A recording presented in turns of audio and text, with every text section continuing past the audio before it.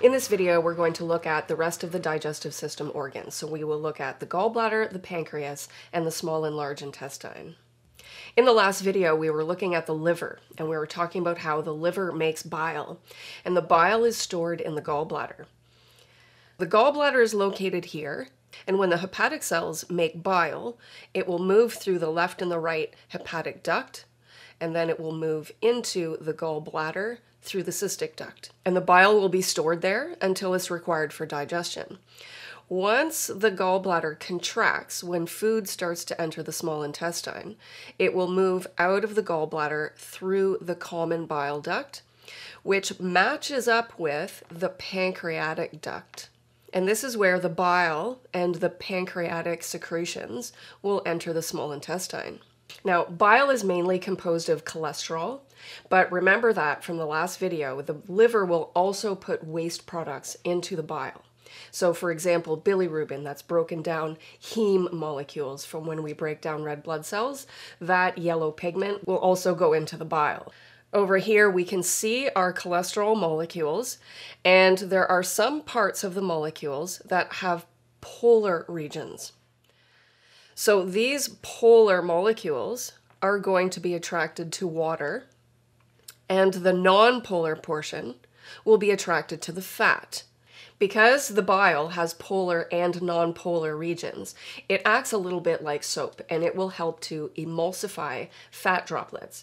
So when we consume fat in our diet, the bile is going to help physically break bigger fat droplets down into smaller fat droplets. But it is not chemically breaking it down. So we use the enzyme lipase that will be made by the pancreas to chemically break down our triglyceride fat molecules. Next, we'll look at the pancreas. So the pancreas has endocrine and exocrine functions.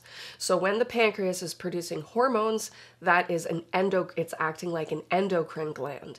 And when the pancreas is producing digestive enzymes and bicarbonate molecules that go into the small intestine, that is the exocrine functions.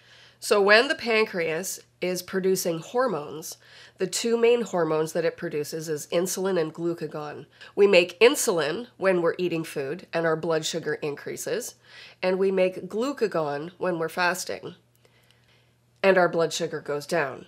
So insulin helps our blood sugar go down, and glucagon helps our blood sugar go up.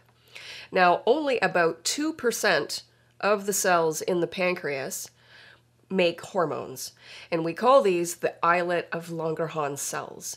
And there are two main types. So the alpha cells produce glucagon, and the beta cells produce insulin.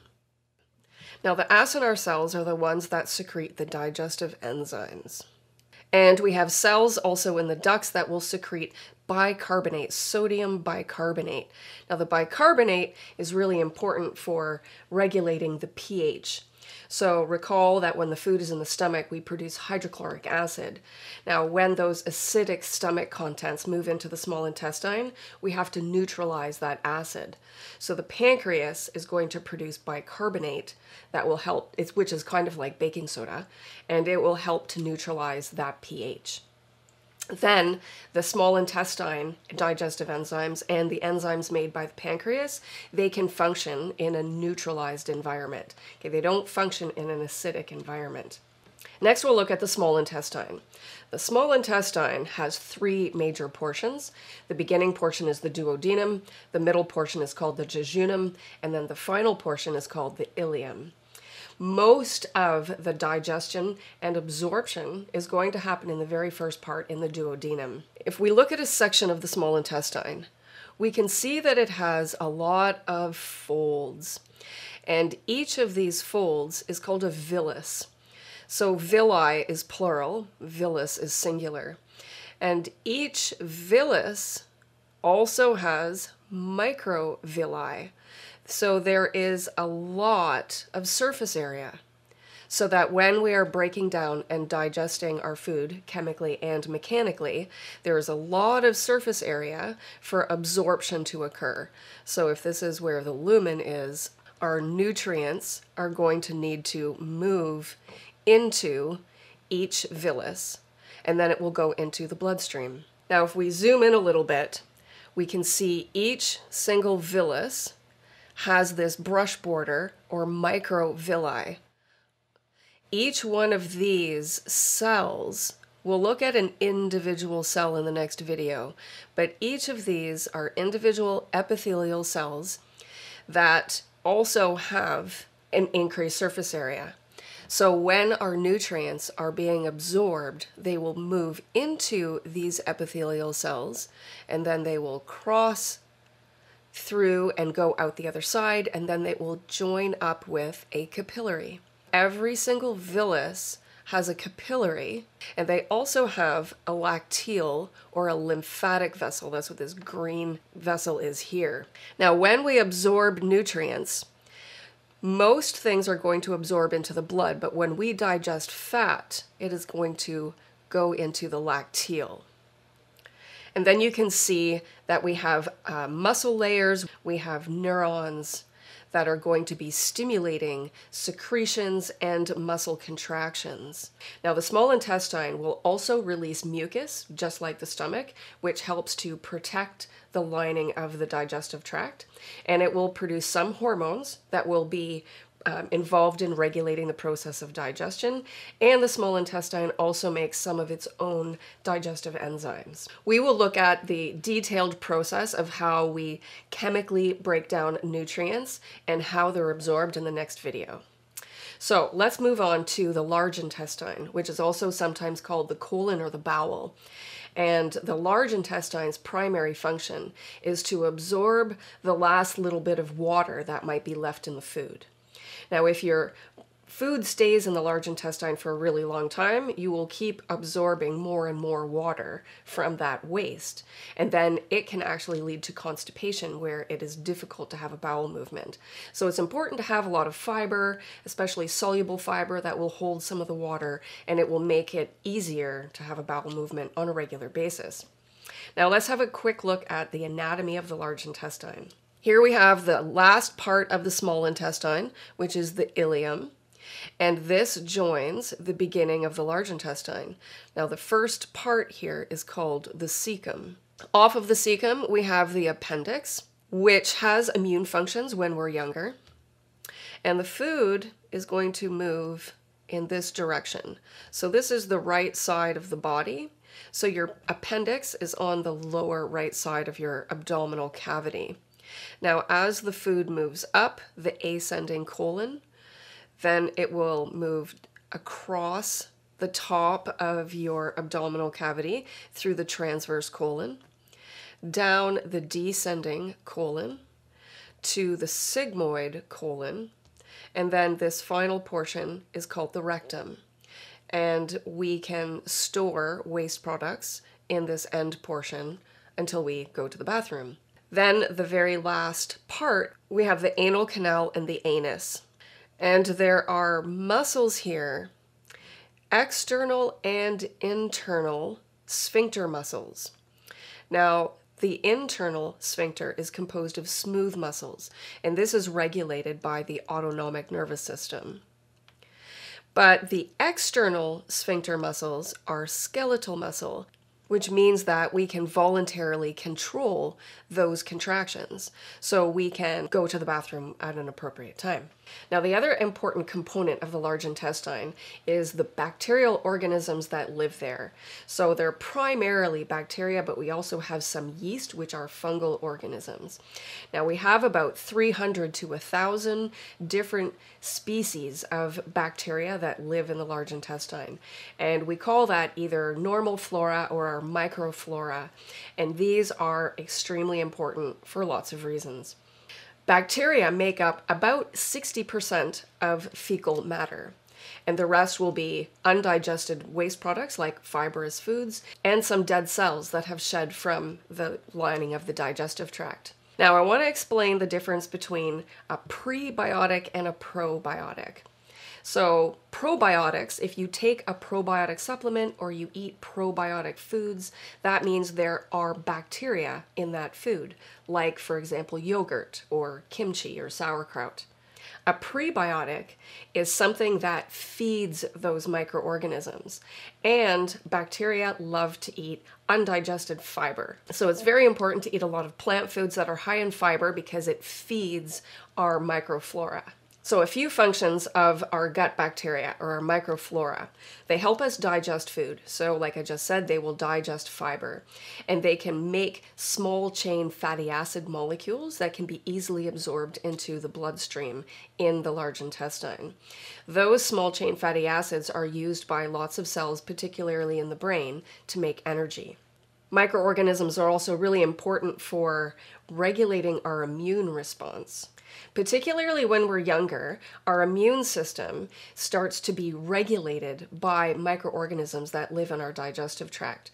And these microorganisms are important for teaching the immune system what molecules it should react to and which ones it shouldn't. Like, we shouldn't have reactions, immune reactions to food molecules. So our microflora is important for helping the immune system to regulate properly. Our microflora also help protect us from pathogenic organisms. They're very territorial, and they produce molecules like lactic acid that will alter the pH, which can help to kill off pathogenic microorganisms.